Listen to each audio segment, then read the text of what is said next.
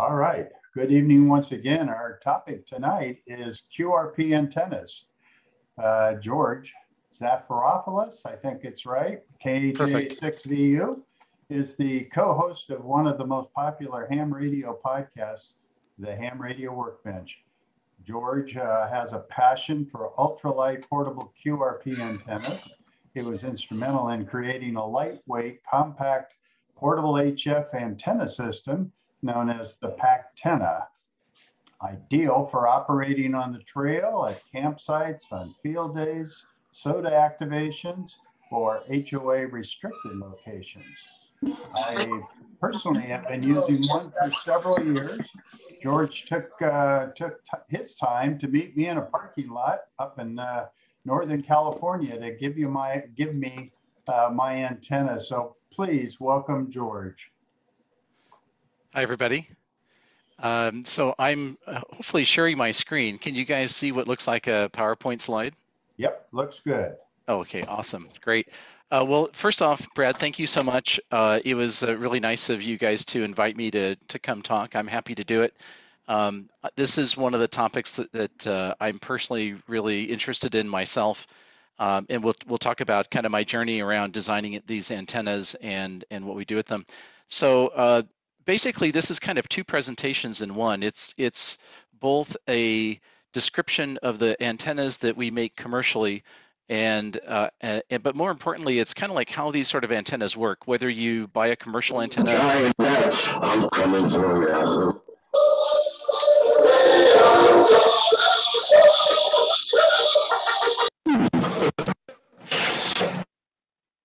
All right, well done. So whether you buy a commercial antenna or you decide to make your own, all these antennas are actually pretty easy to make. And so hopefully going through this process, you'll learn a bit about the various kinds of portable antennas that work very effectively for QRP or even QRO, but portable kind of setups. So the angle that I take at this whole subject matter is from a backpacker's perspective. So from when I was a teenager and on, I always really enjoyed backpacking quite a bit. And I was the guy who was always cutting the labels out of the back of my shirt to shed weight. So I'm always looking for ways to make things smaller and lighter weight and easier to deploy. And so that's kind of the philosophy behind these antennas, which is how do you make small, lightweight, very portable antennas. So just a little bit of my background before we jump into that. I was licensed back in 1972, which seems like a very long time ago now. I just realized that in a year, I think I qualify for whatever the 2x QCWA justification is. So most of my activity is around designing and building stuff. I really love doing the podcast thing. We can talk a bit more about that in a sec. I make these PackTenna antennas, and also in the ham radio world, myself and a friend of mine designed and built the Sierra radio repeater controllers that are used by big linked radio networks. So my very first station you see at the lower left there, it was a Drake R4B and a Johnson Viking Ranger. Not exactly portable. I think the Viking Ranger must have weighed 100 pounds. It felt like it anyway. And by contrast, today's station, the home station's a Flex, and the portable station is a IC705 and a KX2, and I have a Lab 599 TX500 on the way. So I'm looking forward to playing with that when it shows up. Oops, I'm sorry, you didn't even see the picture, did you? Here I'm talking at it, and I didn't realize I didn't even move the slide forward. There you go. There is my original novice station and the current station. So just a quick touch on the podcast. So we've been producing this podcast for 5 years, and we just posted our 142nd episode. We put a show out every 2 weeks. It's generally technically oriented, so it's very much a hands-on builder kind of theme. We talk about projects and tools and test equipment and all kinds of technical aspects of ham radio, everything from software-defined radios to stealth antennas to operating portable even, so even squeezing some operating stuff. And we have a really great crew of guys with a tremendous amount of experience from a lot of different facets in amateur radio. So I'm very lucky. I have a team of 4 other guys who work with me on the podcast, and they're just a super crowd. So if you get a chance, we'd love you to listen to it. So now let's hop into this whole portable antenna thing. So what started me going down this path was the search for a very effective portable HF antenna system for a whole variety of different uses, for camping, for backpacking, for field day, and even for travel.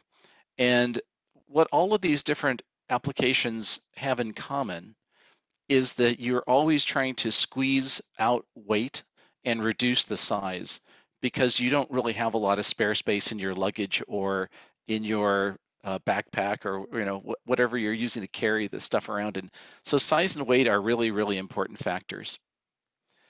So for me here in the Northern California, this is kind of a typical trail operation here. This is the local Santa Cruz Mountains. Strangely enough, on a trail, I bumped into a nice park bench. I didn't even know there was one up there. But we have lovely forest to operate out of. And a typical setup is something like this. This is an older picture with the KX3. I don't really take the KX3 anymore. I'd take the KX2 because it's a little bit smaller and lighter weight. But usually an external battery like a lithium iron phosphate battery, and then some lightweight coax and antennas to operate. So something fairly compact. Here you can see that little RG316 coax going up to my hiking pole, and then that coax goes up a few more feet to an end fed, and then the wire is strung up in the tree. So this is kind of a typical kind of portable operating that I like to do. So when I started going down this path, I looked at the different kinds of commercial antennas that one could purchase, because I thought, well, surely if you spray enough money at the problem, you can get a phenomenally well-performing antenna. And so I tried pretty much every portable antenna on the market. I think I have owned at one point or another every one of these antennas that you see on the picture here. And I came to some pretty fundamental conclusions having tried all of these antennas. And what it all boiled down to was they were all too big, too heavy, and in most cases were really a compromise in performance. So a lot of times when we look at making antennas portable, we tend to shrink them. And when you shrink an antenna, they become less efficient, especially at the lower frequencies. So that's a problem. Or they're very big. I mean, they're really not designed for trail use. They're really designed for putting in the trunk of your car, driving to the park, and then walking 50 feet and setting it up. But that's really not the main operating MO for me. So I'd prefer to find something that I could really carry. So one of the inspirations for what I ultimately came up with was my favorite field day antenna. My club does field day. We've done it for 20 odd plus years. And one of the antennas that we set up at field day every year is a multi-band vertical antenna. This is a fiberglass pole, and we run a piece of wire up that pole. It's about 30 feet long. And at the base of that vertical pole, we have a plastic ammo can. And inside that box is a wide range random wire antenna tuner. We use an SGC tuner. And then we string out a bunch of radials on the ground and then run the coax and power back from the radios. And the beauty of this antenna is it takes about 10 minutes to set it up. You can work every band, and it takes you about 5 minutes to pull the whole thing down. So that seemed like kind of a winner. There's something in that that's very appealing. Now, taking an ammo can and 16 radials or whatever was not very appealing in a very portable station, but at least there's a concept here. The other inspiration was from a book by this guy, Ryan Jordan, and he really has an ethos around thinking like a backpacker, and he boils it down to 7 things. And I thought that all of these points of view really resonated with me around antenna design as well. So his whole thing is like, weigh all the bits and pieces that you backpack with, get rid of everything you don't need, plan out what you're going to do and what you need and how it's going to work. If you have a choice, take the lightest possible thing that'll do the job. Simplify your systems, and just don't bring a bunch of random stuff. Build a system of interchangeable parts, and don't create more complication than you need to. So all of his sort of philosophical points rang true to me from a radio field operating perspective as well. So I kind of thought, okay, well, there's this big multi-band vertical wire antenna. There's this notion of trimming it down. What, how would you do that? So I set out to try to figure out what I could build. And I was really looking not to make something to sell it. I was really looking to just make antennas for myself. So I had a set of design goals. Number one is operating QRP, I don't want to use heavily loaded, shortened antennas because full-size antennas are both more efficient, but they're also a broader band. In other words, not only do you not need a tuner, if it's a resonant antenna, you can work the entire band. You don't need to trim it at all.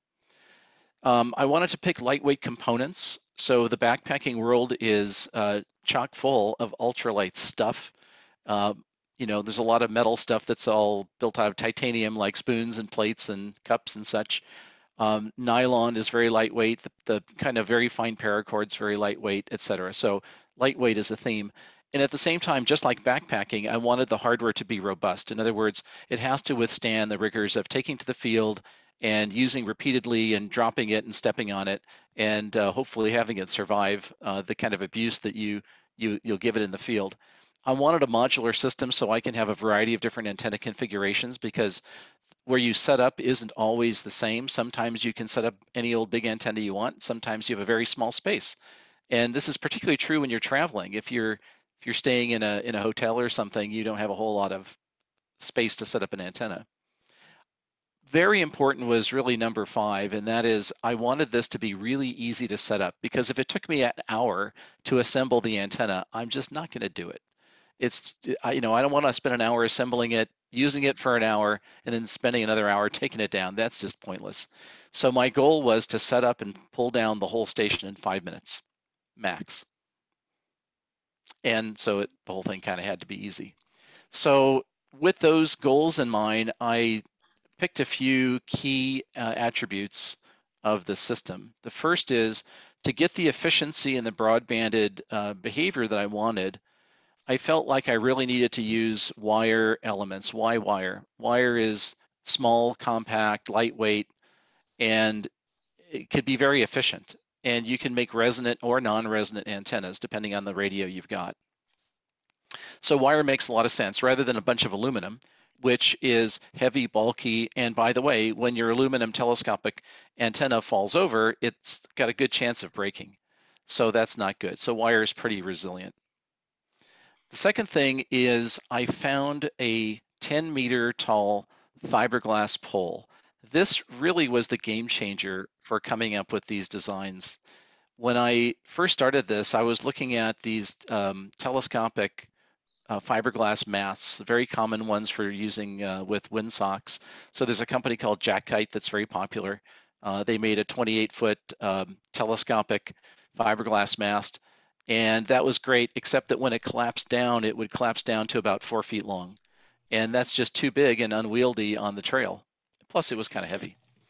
I found a mast that was 32.5 feet or 10 meters tall when fully erected, and when you collapsed it, would collapse down to about 26 inches. And 26 inches was really an amazingly small package.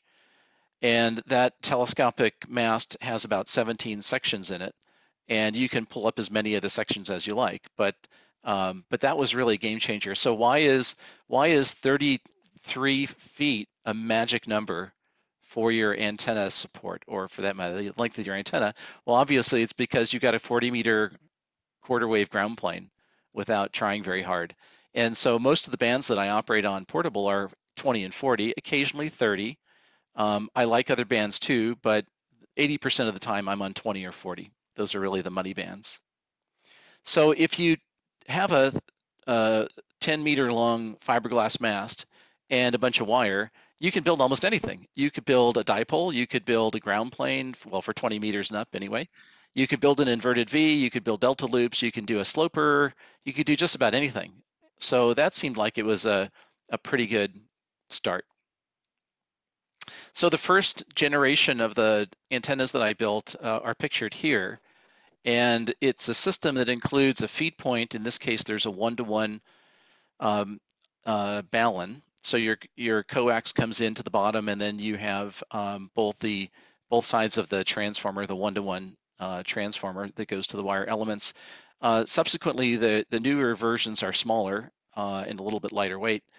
But I really want to design kind of a whole system out of this. And so I came up with a design for the feed points, which is really the most sort of novel part of the whole antenna, is coming up with a way to connect the coax to a central feed point that has multiple connections that allow you to make all of those different wire antennas that I showed you on the previous page. So currently we have 4 different, well, 3 feed points and a choke in our product line. The first one you see there is an inverted V or dipole. So this is a traditional link dipole where there's a 1-to-1 balun on the feed point, and you can see all of the antennas are an X shape. And the reason there's an X shape there is because the feed point is a winder along with as one unit, because you want to keep things small and nice and neat. You'll also notice that maybe you can't tell in these angles, but the wire is all wound up in a back and forth like figure 8 pattern. And if you do that, the wire doesn't rotate and doesn't kink up.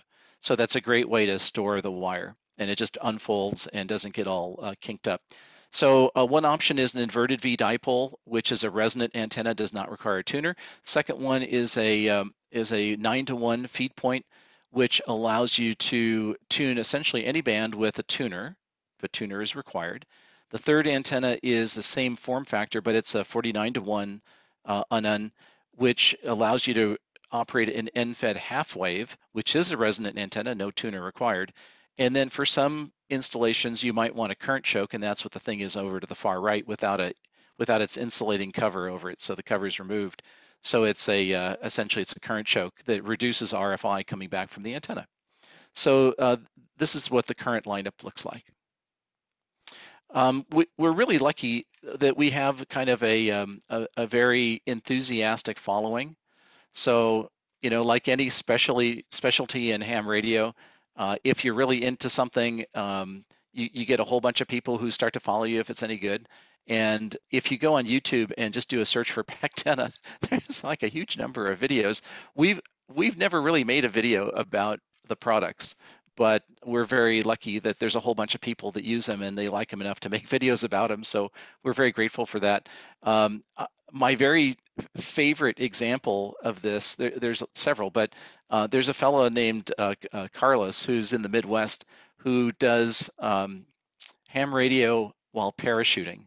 So he'll go jump on an airplane, he'll unfurl a 20-meter end-fed half wave, and he'll work 20-meter sideband as he's drifting down to the ground.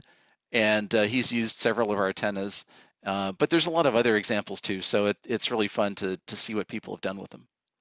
Now, when we talk up these antennas, I want to stress that everything in our antenna designs, there's nothing new. There's no magic secret sauce. There's no proprietary circuit. There's nothing technically unique about these antennas. And I want to emphasize that because you can build any of these antennas yourself. So if you don't really have the time and just want one off the shelf, that's great. If you want to build something, these are fantastic projects to just build yourself on a weekend. So if you build them, they could be fairly inexpensive. They'll work just as good as ones that you buy. And if you have a copy of the handbook, all of these designs are in the handbook. You can find all of them. So there's no magic here.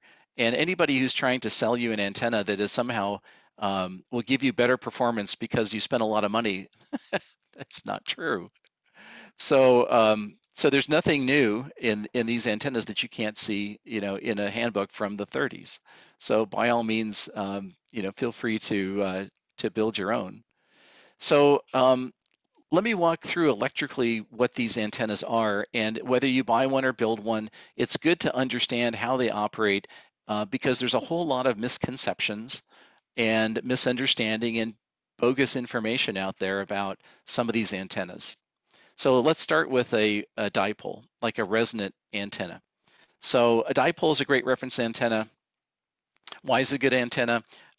It's inexpensive. They're fairly broadband, meaning within the band they're cut for, you generally don't have to worry about where it's cut. You cut it for the middle of the band and it'll be fine. As you go down in frequency to 80 meters is a very large band, 500 kilohertz wide, at a frequency of 3.5 megahertz, which means on a percentage basis, that's a lot of turf to cover. So even a dipole cut on 80 meters will tend to have a more sweet spot and a worse spot on the band. But by the time you get to 40 meters and up, then a full half-wave dipole will be resonant enough across the band to perform without the need of a tuner. Now, the other effect, of course, you have with a horizontal antenna is the closer you get to ground, then the more the radiation pattern tends to go up, not out. So that's another consideration, but that's true for any kind of a horizontal antenna. So a typical half-wave dipole has got a quarter wavelength at the desired frequency on either side. And then the feed point impedance is about 72 ohms for such an antenna. Now, with the approach that we took with making these Balun feed points, with the mast I was talking about, you can make some interesting portable antennas with that. You could, for example, make an inverted V. An inverted V, for portable operating, a dipole is really difficult to set up because you need two supports. You could usually find one, like a mast that you bring yourself, where all the weight and the mass is on the mast itself. If you had two masts and you're trying to do a dipole, they're really going to bend in. So that's a more difficult thing to do. So a lot of people doing portable operation will just do an inverted V. It's much easier. So you only need one center support, and that center support could be ground mounted like a mast, or it could be a rope you toss in a tree and you hoist up the feed point, and then you can create your V, or your inverted V. And so long as the ends of the inverted V are at least 3 feet or so off the ground, and the angle of the V is between 90 and 120 degrees for the most part, you're going to be just fine. And these are really good performing antennas. So when we make these commercially, we make wire elements that have a stress relieving loop in them. So we use these little plastic carabiners to clip the wires to the center feed point, and then we use gold-plated banana connectors to make the electrical connection.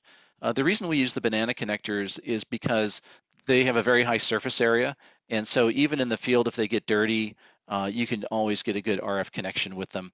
They're fairly readily available. You can always replace them with some other kind of connector if you prefer. And then we use crimp-on ferrules to make that loop and provide the strain relief. So there's never any strain on the actual banana connector itself. It's only on the wire element. So this is a picture. We don't use these ferrules. This is a little prototype, but you can see the how the strain is taken by the carabiner, and then the link is made there at the connection. If you're just putting up a 20-meter inverted V, you don't really even have a link. You just have 2 quarter-wave segments. If you're going to do a 40-meter, 20-meter combo antenna, then you can take 2 20-meter elements, put them in series with a link, and you just make the connection or break the connection to change bands. And there's nothing more complicated than that about it. And you can make wire elements for any combination of bands that you like. Another thing you could do with these kind of elements is do a vertical like a ground plane. This is easily done on 20 meters with a 32.5-foot mast. You can put the feed point in the middle, and your guys essentially are your radials for the ground plane, and then a vertical radiator wire that runs up the mast. So those are just some sort of typical kind of configurations for a dipole center-fed kind of an antenna. I'm going to shift gears from dipoles that most everybody understands dipoles and start talking about end-fed antennas. End-fed antennas to me are kind of an interesting subject because when I first got my license, and probably for the first 30 years of my having a license, I didn't know a soul that used an end-fed antenna. I'm sure people did, but in the last 10 to 20 years, I'd say the end-fed antenna has become incredibly popular. And I attribute that to the big interest in portable operating. When I was a younger ham and wanted to operate portable, there weren't very many good options. Most of the portable radios were really terrible. and they're even big at that. So, you know, a good a QRP radio in my era was an HW7 or an HW8 or an Argonaut 509. The HW7s and 8s were awful radios. I apologize if you own one, but they're just flat out lousy radios. The Argonaut 509 was not a bad radio, but you know, it's like a foot long and 9 inches deep and 4 inches tall. I mean, it's not something you're going to put in a backpack. So now that there's so many great, truly wonderful portable radios, and an end-fed antenna is very convenient, and so we see a huge surge of interest in end-fed antennas. So it's important to understand how these damn things work. So this is too easy to be confused by them. So what I want to do is dispel a few of the myths and talk about how they actually work here. So the first thing I want to do is let's talk about feed point impedance. So if there's a point at which you want to go get a glass of water, perhaps this is the time. So let's talk a little bit about how these things work. So I mentioned before, a half-wave dipole has a feed point impedance of about 72 ohms. Now, our transmitters are 50 ohms, our coax is 50 ohms, the antenna is 72 ohms, close enough. So that's close enough. So any radio with a built-in tuner, no matter how basic, will tune that out easily. If you have a tube-type transmitter, the tank circuit will tune that out, no problem at all. But if you don't even have a tuner, you're not that far off. Your SWR will be not 1.1 to 1, but you know, you're probably looking at a 1.7 to 1 or something like that. It's nothing to worry about. It's perfectly fine. Now, what happens if you start moving that feed point to one end? If you move the feed point, let's say in this case, to the left-hand side, what you'll notice is that the feed point impedance starts to go up. So an example of that is a off-center fed dipole, where you're going to feed the antenna at about a third in from the end, more or less. The feed point impedance of such an antenna is about 200 ohms. So as you can see, when we move off the center to one end, the impedance starts to go up. If you keep moving to the very end of the wire, at the very end of the wire, you'll be at the very highest feed point impedance of that half-wave wire. Now, the feed point impedance of a half-wave is generally somewhere between about 3,000 and 5,000 ohms, which is a far cry from our 50 ohm transmitter. So the transmitter wants to see 50. It's seeing something that's 4,000. That's a big difference. And so you have a problem. The first problem you have is you have a huge impedance mismatch, and so you have to fix that.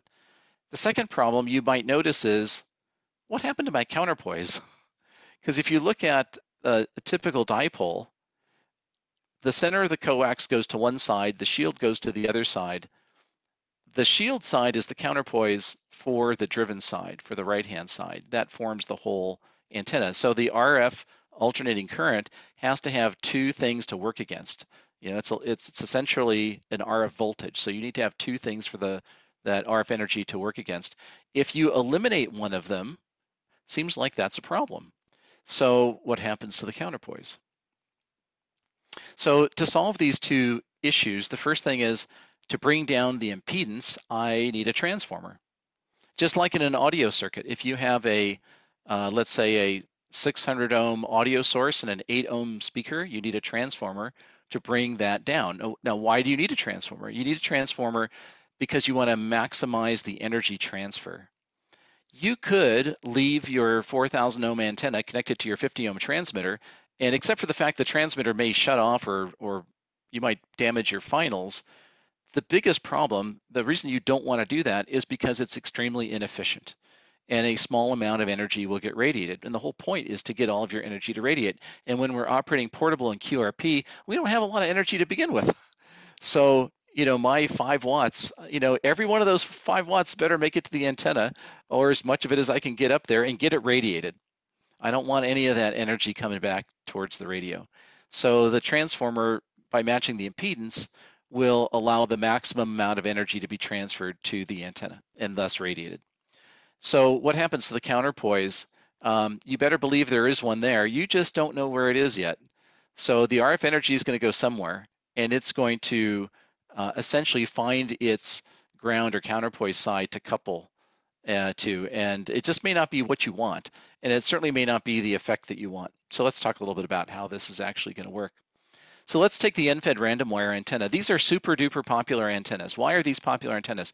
These are the lazy man's antenna. And I say that because it's one of my very favorite antennas. I qualify as that guy. And the reason it's a great antenna is because it'll work on absolutely any band if you have a tuner, a good tuner, a wide range tuner. So what does a 9-to-1 un-un do? By the way, what's an un-un? Un-un is an unbalanced to unbalanced coupler. And why is it unbalanced? Coaxial cable is not balanced. That's one un. A single wire with some sort of counterpoise is also unbalanced. So that's an un-un, because you're essentially trying to transfer that energy to that radiating element. A 9-to-1 un-un, a transformer with a 9-to-1 impedance ratio, will take your, let's say, 4,000 ohm end-fed antenna and bring it down to, let's say, 500 ohms, well within the tuning range of a good wide range tuner. So this essentially does part of the impedance transformation to bring it from a very high impedance down to a sort of high impedance, and then your tuner handles the rest of it. Now, you might say, well, why in the world can I just use my tuner? Why do I need this 9-to-1? Well, in some cases, you don't need the 9-to-1. In some cases, you could just put a piece of wire on your wide range tuner and go to town. And depending on the frequency that you're on and the length of the wire will have the main determinant as to what the impedance is. So I'm describing the worst case scenario where a 9-to-1 would, under pretty much all circumstances, let you tune the antenna. You may be fortunate and pick a length of wire and a frequency where the tuner can handle it close enough. So like, for instance, if you put up a 31-foot piece of wire and you want to operate on 40 meters, you're pretty close to a quarter wave. You're probably not far off, and even your built-in tuner will handle that. But here, we want to be able to operate any band. So you see in the little diagram down there, I'm sitting at the park bench with my radio. I've got some coax that runs up to the un-un, and then the red line is the wire itself. In this scenario, there is a counterpoise. You just aren't aware of it, and the counterpoise is actually the shield of your coax. So what happens is the RF energy goes up the coax between the outer skin of the center conductor and the inner skin of the shield. That's where that high frequency RF energy is, and it travels up the coax and hopefully gets radiated. Now, the outer shield of the coax essentially becomes your counterpoise, in effect creating kind of a coaxial dipole.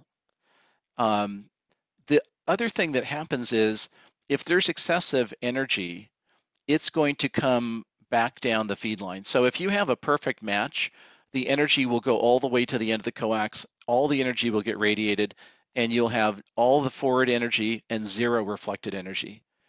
If you don't have a perfect match, you will get some reflected energy coming back from that antenna.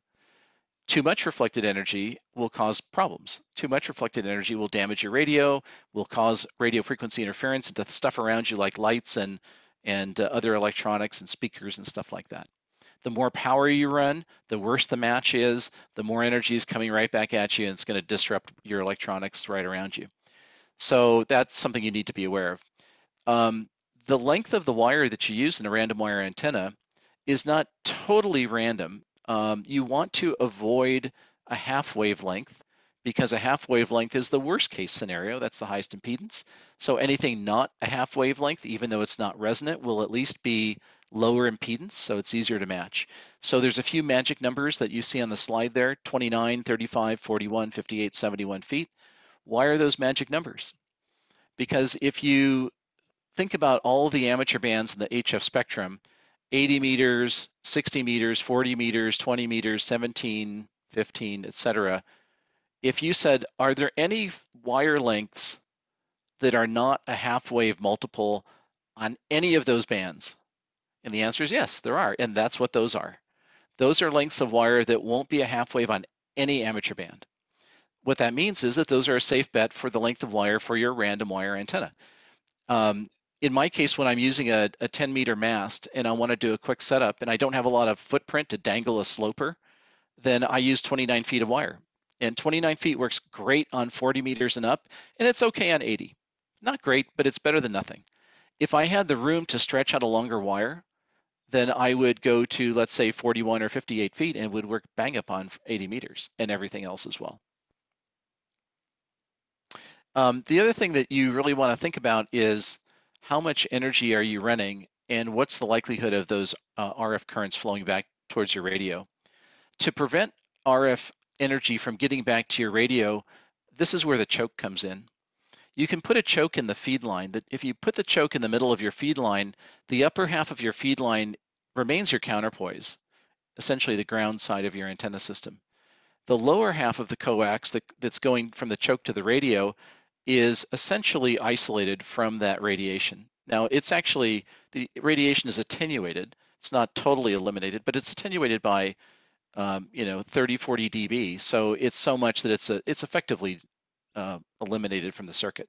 So just the other day, I was in the garage playing with an antenna. It happened to be a resonant half wave, and I was using an 857 running about 50 watts. And when I would transmit, my LED lamp sitting next to the radio would turn on or turn off depending on when I'm keying. And by sticking the choke in series, they just eliminated that. So it's a very easy, quick, and dirty way to eliminate RFI getting back into your station. This is equally applicable to setting up an antenna at home. If you put up an end-fed half wave or an end-fed random wire at home, you really have to be very conscious about what you're using as your counterpoise and choking that stray RF to keep it out of the shack where you really don't want it. When you're running QRP, 5 watts, 10 watts, that's almost never a problem. You really don't need a choke if you're running QRP. If you're running 100 watts, there's a pretty good chance you're probably going to need a choke. Anywhere in between, your mileage may vary. You may be lucky, or you may be unlucky, and having a choke in your kit is usually a good thing just in case. Another thing you could do is you can add additional wires to create additional counterpoise elements. I get this question like at least once a week. Someone says, should I put wires well, the way we make our antennas, there's extra banana jacks for counterpoise wires. So everybody always asks, if I put wires on there, is it going to perform any better? No. If I put wires on there, is it going to keep the RF energy from coming down the coax back to the radio? Probably not. So why in the world would you put counterpoise elements on the feed point? And the answer is 9 times out of 10, it will make absolutely no difference whatsoever. And so I generally don't recommend people do it, but you can certainly experiment and see if under your circumstances it helps.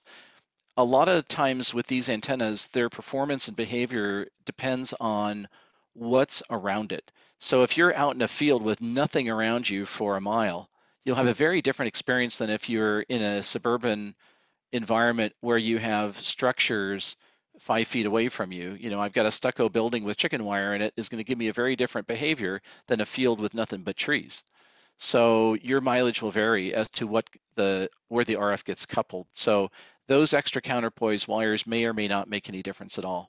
Some people put the choke right at the unknown. I mean, literally the end of the coax goes to the choke goes to the feed point, and at the feed point you string out your wires. That's actually a pretty good practice. I don't know that it's really worth bothering with, to be honest, but it's kind of an ideal way to do it if you want to take the time, but usually it's not convenient, so I usually don't bother with that. Let me talk about the other very popular kind of end-fed antenna, and that's a resonant antenna called an end-fed half wave. An end-fed half wave, by definition, is resonant on a frequency that you're going to decide, or a band that you're going to pick. And as we said before, the feed point impedance of a half wave is very high. It's going to be 4,000 or 5,000 ohms. So in that case, if I'm going to bring that antenna impedance down to 50 ohms, I need a very high transformation ratio. So I'm going to use, let's say, for example, a very popular one like the one we use is a 49-to-1 transformer.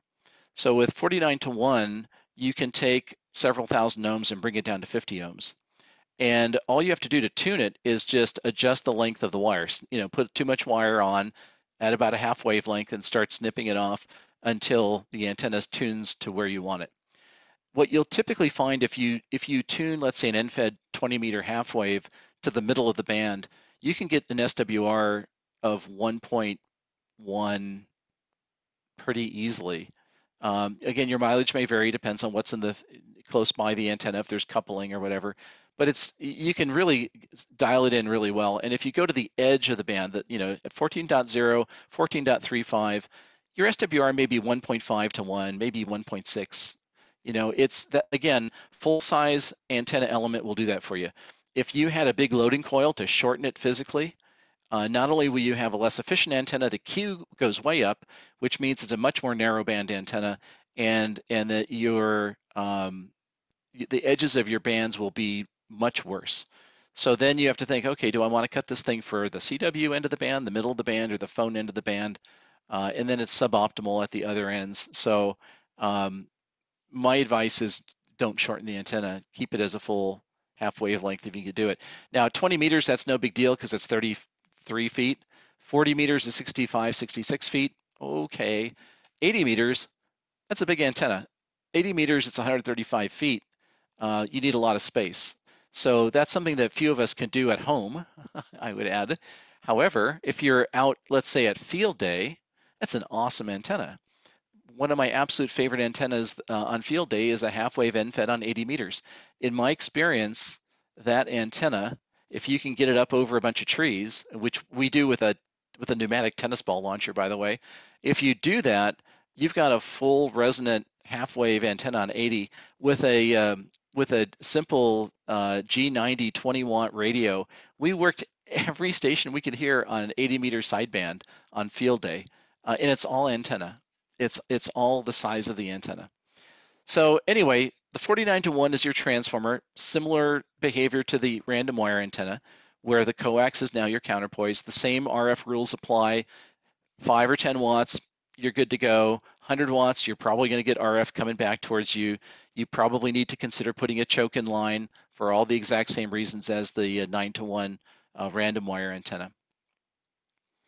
So a choke is your friend in that case. These transformers are really simple. I mentioned before, if you just want it, you can buy one from us or somebody else.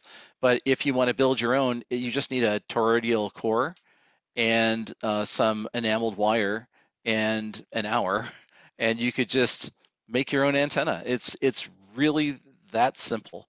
You just take the wire, you twist it together, you do a few turns of the twist, you do a bunch more turns of the individual wire, you solder it to your connector, and you're off to the races. So they're really very, very simple antennas to construct. They make a great club project, by the way. Because you could build it in an evening. If you could ever get together in person, it would make for a great build project.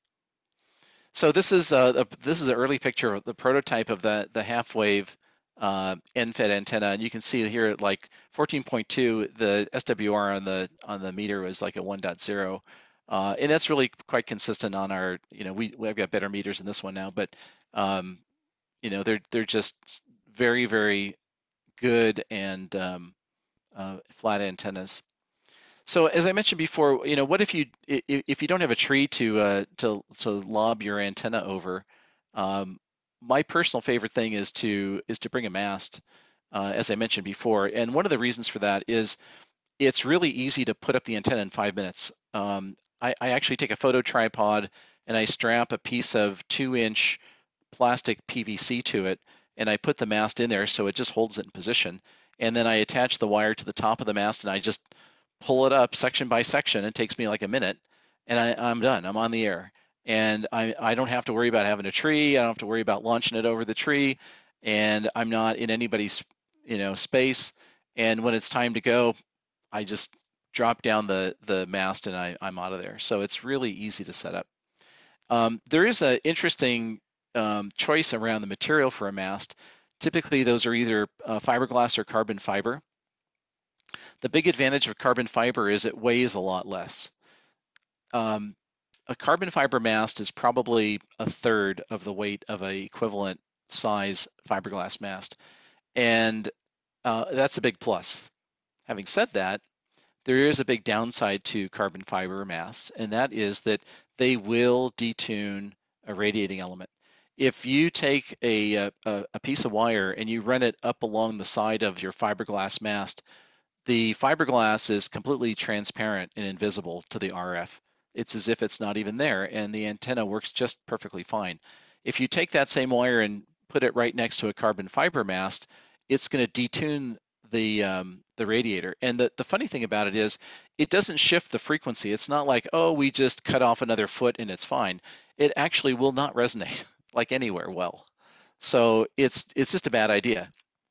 Now, having said that, treat a carbon fiber mast like you would a metal mast and you're fine. So nobody would dream of taking a tower and running a wire up the leg of a tower and using that as an antenna. You'd never do that, right? Just intuitively, you don't think it would work. Same thing with carbon fiber. So if you use a carbon fiber mast as a support for a sloper, where maybe the top of the mast is where your wire is connected and it dangles diagonally away from the mast, then it'll work fine. Then it's just like having a sloper coming off a tower.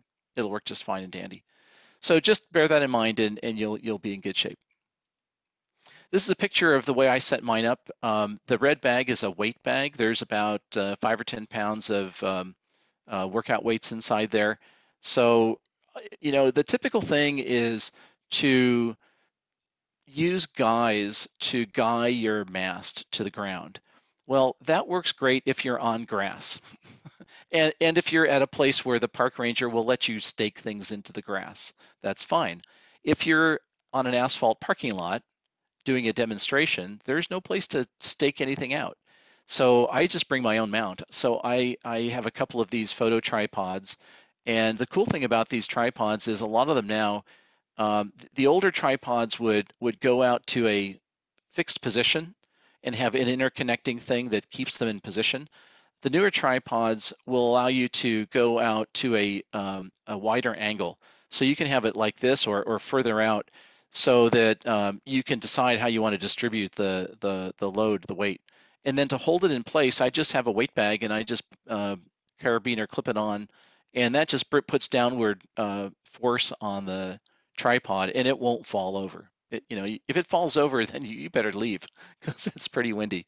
And then I have a 2.5-inch piece of plastic like PVC that I connect to that tripod, and I just slip the mast up in there and it holds it perfectly fine.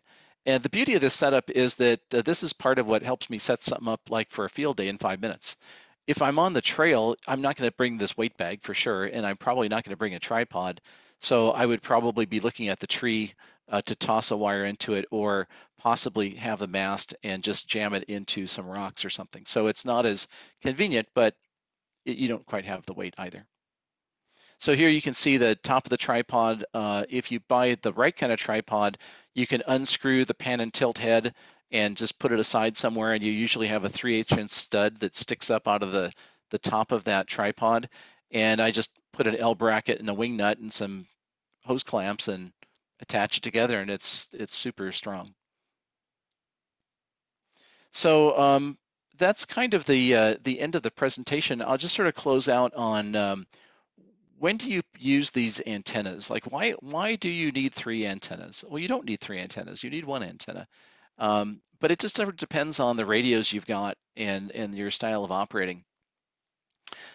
If you have an antenna that's got a big wide range tuner, like an Elecraft KX2 or a KX3, I found the most popular antenna is a random wire, an end-fed. In fact, a lot of times you'll see Wayne from Elecraft with just a BNC connector and a piece of wire, and the tuner just tunes it without having a 9-to-1, and it works fine. And that's often the case. I like using the 9-to-1 because it gives me a place to wind the wire to begin with, but also I know I can really tune absolutely anything. I don't have to be lucky. It'll just work. If you have a radio, like many of these new radios that don't have tuners in them, like an ICOM 705 or a Lab 599 or many other radios, or older radios like a 817, you could bring an outboard tuner. You could bring a little Elecraft tuner, or there's zillions of little QRP tuners. I'm a big fan of a Z-Match by M-Tech. We can talk about that if you want. They'll tune kind of anything. But if you have a inverted V dipole or an end-fed half wave, you don't need a tuner. And you just make sure the antenna is tuned up to begin with, and then you're done. You don't need a tuner. It works great. If you're using a higher powered radio, like a 100-watt radio, 7300, FT891, any one of a zillion other 100-watt radios, then you really want to use a resonant antenna like an inverted V. If you use an end-fed antenna like the end-fed half wave, you really want to have a choke. This is really where the choke is absolutely a necessity. In the other cases, maybe, maybe not. But certainly at 100 watts, you're going to need a choke. So those are a few recommendations for rigs and antennas, and I'd be happy to take any questions. All right, if there's some questions, raise your hand and I'll try to find it, or unmute and blast out.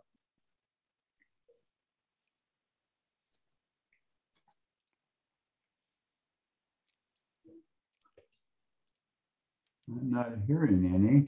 I got a question. Go ahead, James. Hi. In your picture, you have a, I don't know, helium balloon or whatever with a wire coming off. Have you ever done that? Is that something, you know, just curious? Yeah, yes, I have, and I don't recommend it. So we did try that. We've tried kites and we've tried helium balloons, and so we went to the party store and got one of those green tanks of helium because they're cheap, and we got a big Mylar balloon and we filled it up. And one Mylar balloon is not so good, but a couple Mylar balloons is pretty good. And so we could get plenty of loft. That wasn't the problem, and we weren't run really tiny wire, so it's fine. The problem is that if you're in completely still wind conditions, it's fine. But if you get any breeze at all, that thing it's not like moving a little bit like this. It's like bending, it's like horizontal practically. So it was just a pain. We played with kites also, and if you're at the beach and you've got a pretty consistent wind and you get one of those big delta kites that are the kind you just let go and they go and they just stay there, those actually are pretty good platforms for antenna wire. But the only problem is you got to be careful you don't tangle stuff up, which inevitably happens. So they're fun to experiment with, but I haven't found them to be terribly practical. Excellent. Thank you. Sure. All right. Other questions? Joe? Yeah. What kind of toroid do you use? Because I see they're all different styles and sizes of those toroids. Is there a specific one that gives you the big whoop? Yeah, it's a secret. I have to indoctrinate you into the loyal order of the toroid before I can divulge the mystical secrets. All right. Well, so pop that pimple. So the funny thing is, if you crack open the handbook, all will be revealed. They really do a fine job in about a page and a half of explaining all this. You can find websites that are extremely technically detailed and very useful and really dry and boring, but I can tell you what it boils down to is this. There's different mix types. First of all, there's powdered iron cores, and then there's ferrites. And ferrites are a variety of different ferrous materials in different blends, where those blends have frequency response characteristics. And you pick one, they call them types. You pick a type based on the permeability of the material that you need for the application, and also the frequency range where you want to have the effect. So for ham radio purposes, for HF ham radio purposes, the two most popular kinds of ferrite materials are type 31 and type 43. For practical purposes, you can kind of use either one. So if you're going to build, let's say, a balun for your dipole, should you use 31 or 43? And the answer is both will work. They have extremely broad frequency overlap in practicality. Generally speaking, the specifications for type 31 are good from like 1 to 30 megahertz, and type 43 from 25 megahertz to 100 something megahertz. Having said that, if you really look at their performance across the amateur bands, for anything up to 40 meters, type 31 will be more optimum. For 20 meters, or really 30 meters and up in frequency, type 43 will be more optimum.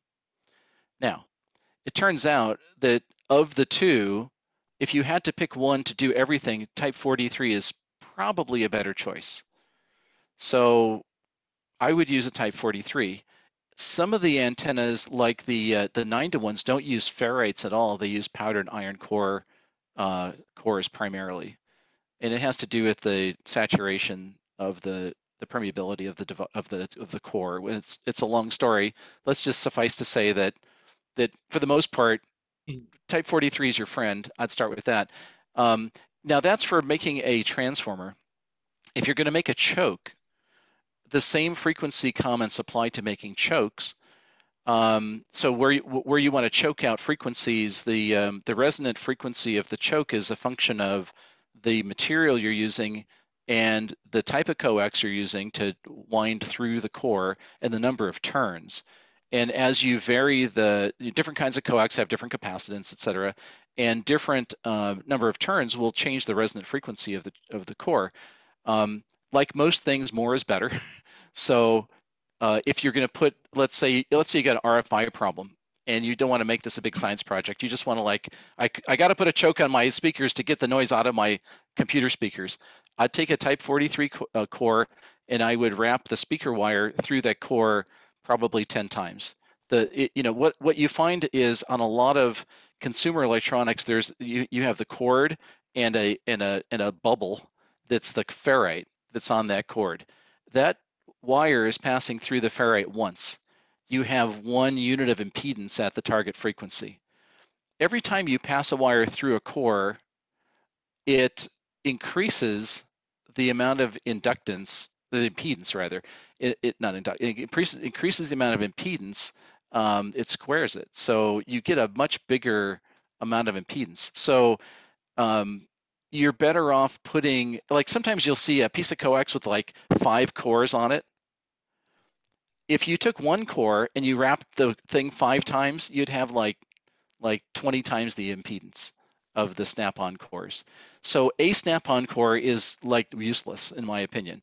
So if you look at inside my shack or any of the radio site stuff that I've done, all of the cabling that gets, first of all the cabling gets ferrites put on it for noise elimination reasons, but there's always like 6 to 12 turns on the cable through the same core over and over again.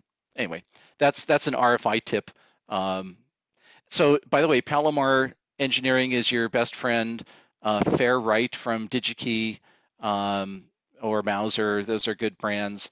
The guys at Amadon Associates is a great source. I buy a ton of cores. All the antennas I make, I buy all my cores from Amadon. If you talk to Bob at Palomar Engineers, he's a genius. If you really have a core question, call Bob at Palomar. Don't tell him I sent you. So the man's. How much will you pay me not to tell him? Let's talk. So Bob will be happy to answer your questions, and he's really a tremendous resource. Okay. Thank you. I think we've had Bob speak at the club, George. Oh, good. So, great guy. Charlie, I think you had a question. Yeah, I have a question. I have a friend who has a 37-foot sailboat, and he asked me about loading up the mast as an antenna. Mm-hmm. Okay, so he doesn't think that the mast is connected to the saltwater ground. I'm not totally convinced of that, but assuming it's not, you have the mast and then you have the shrouds. And so you know of that being done? And if so, do you have any recommendations or observations on that? Yeah, I've never done it myself, but I've talked to people who have had some experience with that. And some people do load up the mast itself. I think from what I've heard, and this is just secondhand, I have no personal experience with it, backstay antennas tend to be better. And the reason for that, assuming if you have a sailboat, you probably have a backstay. You can start with that. Right. Yeah. There are some boats like cat boats where they don't have jibs. They only have like a main mast with a mainsail. But assuming he's got like a conventional sailboat, backstay. Electrically, the backstay antenna in a way is better because that it's a single quality piece of metal. And you can insulate the ends. There's no joints in it, right? With a mast, like an aluminum mast, there's going to be all kinds of joints that either are possible areas of conductivity with other things hitting it, shorting something out, noise. It's just going to be more, I think, more fraught with problems, frankly. Yeah, that's what I was thinking. Is use the backstay, and I don't know where to get them, but I assume you can get insulators made for that purpose. Yeah. Oh, they do. I mean, the backstay antennas are a real thing. I mean, you could probably buy one for too much money. So maybe you can make one by taking a backstay and I mean, I don't know how you solder to the, or I have no idea. You clamp onto it somehow. They've got a way to do that, I'm sure. But I think the other thing you want to do is make sure the ground is super duper good. So you want to make sure, if possible, that if he has a keel ground system, that would be really helpful. That makes a difference. If it were me, I'm kind of like an over anxious, neurotic preparer for things like that. I would take a 30-foot collapsing fiberglass mast and stuff it in the boat somewhere and have a hunk of wire, because if for some reason I lost my backstay, I still have an antenna, and it doesn't take up much room. So okay, yeah, I was thinking, yeah, that sounds like a good idea too. Yeah, I think it'd be a real pain in the neck to set it up every day. So I wouldn't make that my antenna. I would use the backstay, but I would certainly have a backup. Definitely. Well, I'd have an Iridium phone too, but that's another thing. Yeah, by the way, it's a great presentation. Oh, thank you. Let's see, Ben, KA6VU has his hand up, and so does Greg. So Ben first. Yeah, just a question on what you use for the mid support. I do a lot of backpacking, and I haven't found anything ideal that packs. And maybe you talked about it, but how small does that collapse? And is that something you put in your backpack, or do you strap it on the back of it? The mast? Yeah. Yeah. So the ones that we've sold, the PackTenna masts, they collapse down to 26 inches. Now it's fiberglass. Fiberglass is not super lightweight. I personally consider it to be a day packable mast. So if I'm going to go on a SOTA event and the whole point is to operate radio, it's no big deal because it weighs like 3 pounds or something like that. And I could put 3 pounds in my pack as a luxury item for the day. If I'm going on a week-long backpack, no way am I going to take that. So what I would do in that case is I would either rely on lobbing the antenna wire in a tree and hope for the best, or if I really were going to try to take some kind of structure, I'd probably take a carbon fiber pole and use it as a sloper. And the good news is carbon fiber poles are actually surprisingly inexpensive because they use them for fishing. And so we have the advantage of a big market that helps bring the price down. So there's a lot of inexpensive. By inexpensive, I mean small ones are, $30 and big ones are $120 or something like that. So that's not so bad, all things considered. Yeah, thanks. Okay. Greg, are you still there? Yeah, I can, there you are. I got a little comment there for Charlie. There's been several guys who've been sailing and I've contacted, and not only the backstay and the mast, and, of course that's a good idea to have an extra pole maybe if you had something blow over, but I think if it blew your main mast, you'd be paddling home. But neither here nor there. Take another hunk of coax, strip both ends of it so you can put the center and the braid on the mast if you want, and on the very top of where the backstay is, if that's insulated, where you got the sloper, and what you do with that extra piece of coax is just throw it over the side in salt water, and it makes a nice good ground. Okay, that sounds like a good tip. Yeah, thanks. Okay, we have Mr. SOTA himself, Ron. Hey, George, back to your picture of the end-fed half-wave and the coax being the counterpoise. We had a situation a while back. We were doing a jamboree on the air. We were trying to separate our antennas, and I had an antenna very similar to that, and we used a really long coax. Does that get to be a problem?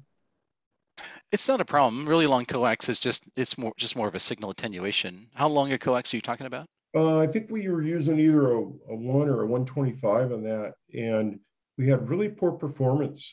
We set that up for our 40-meter radio, and the hams that were running that, it was a 100-watt radio, and we're just not making the contacts. And we were trying to figure out later what was going on.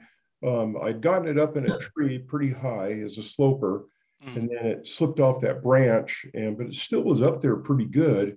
But we didn't use any counterpoise. It's an antenna, very similar design of yours, it was a kit. It was a 100-watt limit on it. So, what kind of coax were you using? RG8U, I think. Oh, okay. Yeah, it was a good coax.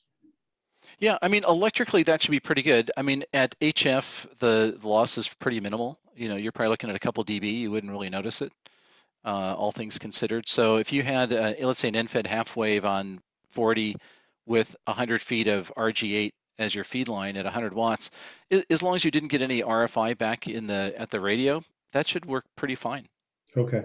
I just wondering if it was something to do with the counterpoise, the coax being longer than the antenna. No, that's really not a significant factor, frankly. Now, so if you're using if it's a half wave and it's resonant, you're gonna tune it anyway, and so you're gonna put an antenna analyzer or maybe even just the radio and look at what the match is in the radio, and you're gonna be like adjusting the length, folding it back, or nipping it off, or extending it, or whatever. And as long as you got a good match on it, then it's about as good as it's going to be. If the performance on that is poor, assuming that the coax is good, there's no water in it or whatever, the connectors are good, then it's probably down to more propagation than anything else. Now it could be that you do get some, like it was it 40 meters you said? Yeah, it was 40. We were trying to use that one. So remember, like, if you have a horizontal antenna that's less than a half wavelength above the ground, you're going to cant the radiation pattern up, not out. So if you were, let's say, on the average 20 feet off the ground, that antenna wants to be at 66 feet. So what's going to happen is you're not going to get a tremendous amount of radiation at the horizon. It'll be, you're going to be up at like 45 degrees. So it'll make a reasonably good NVIS antenna. So you should be able to make contacts regionally, but not like a whole lot of DX. So, yeah, well, I guess I'm just comparing it to other times I've used it, even on lower power, and it did a lot better. So something was just weird that day, and that was the only thing we did different was use a really long coax. So I'm still trying to come up with what went wrong that day.